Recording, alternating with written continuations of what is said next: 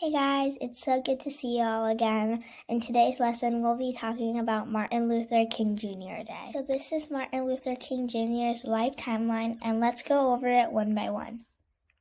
Martin Luther King Jr. was born on January 15, 1929 in Atlanta, Georgia.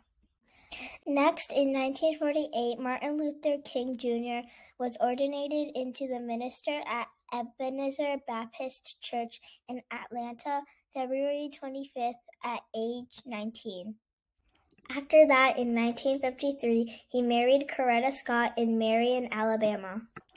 From 1955 to 1956, Martin Luther King Jr. led the boycott of the Montgomery, Alabama bus. Later, in 1963, he led the March of Washington on August 28th and gave his I Have a Dream speech. And then, in 1964, he was awarded the Nobel Peace Prize. Sadly, in 1968, he was assassinated on April 4th in Memphis, Tennessee. Lastly, in 1983, President Reagan designates Martin Luther King Jr. Day a federal holiday on November 2nd. Thank you so much for joining me in today's lesson. Please make sure you like, subscribe, and turn on all post notifications so you never miss another video.